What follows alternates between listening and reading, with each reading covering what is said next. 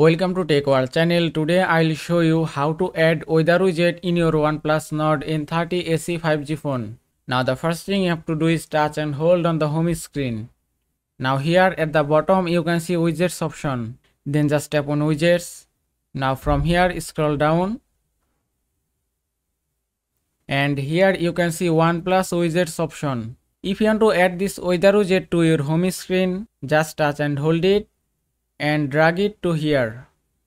Then tap on done and it's done. You can see you have successfully added weather widget in your home screen. Now if you touch and hold it, you can also resize your weather widget from here. And it's done. Now if you tap on this weather widget, from here you can check your weather details.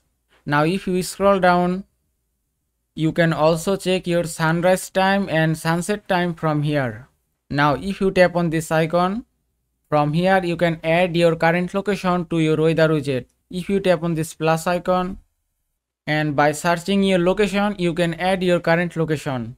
And that is how you can add weather widget in your OnePlus Nord N30 SE 5G phone. I hope this video was helpful. If it was, please give it a thumbs up and don't forget to subscribe.